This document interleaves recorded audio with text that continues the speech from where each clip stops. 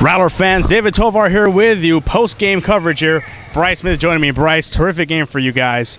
You come off the bench, you contribute huge and some valuable minutes. Tell me about that first half, though. You guys went into the locker room trailing by one. Rough start for you guys. What did Coach Z tell you? And whatever he told you, is it bottled and can it be sold in stores? You know, we've been a second-half team all year. We always reiterate that in the locker room, and we felt we were doing all right on defense. Just shots need to fall on offense, keep working the offense around, and let our defense do the work for us. Bryce, yourself personally, your role has kind of grown in the last couple of games, and especially in this one. You got a lot of minutes in the backup point spot. What do you try to bring to this team that's rolling? You guys are 12-3, I believe.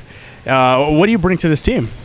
Well, I just try to run the team. That's what Coach Z always tells me. I don't have to worry about scoring and stuff. We have Kevin, DT, Mo, guys like that to do that. Just take care of the ball, get us into our offense, and keep us organized out there on the court.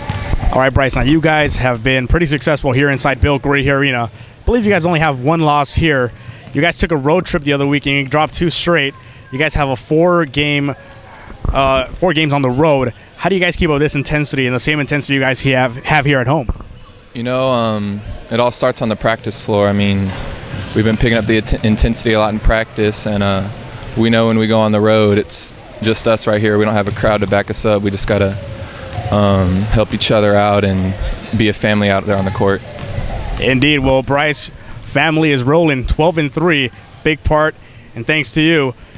Bryce Smith here with me. Rattler fans, remember to stay on top of all things Rattler basketball. Visit our Facebook page, facebook.com/St. Mary's Rattlers. Follow us on Twitter @St. Mary's Rattlers, and of course, RattlerAthletics.com.